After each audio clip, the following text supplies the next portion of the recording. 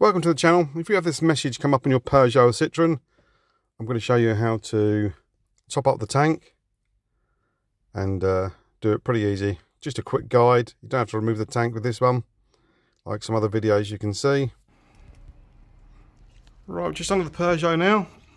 Here's the fuel tank. And the part we've got to fill up is behind here. I've just removed this cover, which was here, and I can see the top up pipe there, which is going to be bloody handy. So I'm just going to take this off. It's a case of pushing the two tabs in either side, sliding it. Don't know if you can see it. Yeah, I just slid it off. I'm going to try and top it up from here. Let's go over to the thing. Also, Mark left me another little message. He likes leaving me messages. Make a mess, I'll punch you in your crumb. Look at the... what's it say? Look at the wall, prick. He's done a picture of himself again. Hope someone... He's a funny boy, isn't he? Yeah, very cool, Mark. Time on your hands again. Anyway, let's undo this box.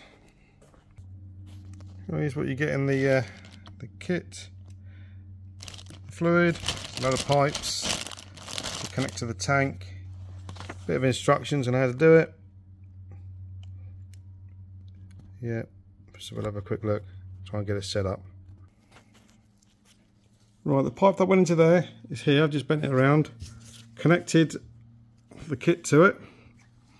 So I'm just going to get the bottle there, hold it up here like this, pour it in. I don't really want to have to remove the actual tank to do it, but I think we'll be alright. There we go, just been filling up, holding this up just so it fills the tank.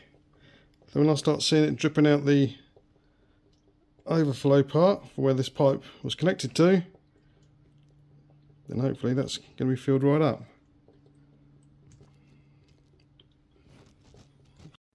Well, the next stage didn't record, but it didn't overflow out the pipe. So when you've done that, just put it all back together, and then all you've got to do is plug your scanner in and tell the computer that you have topped it up, and it will remove the light.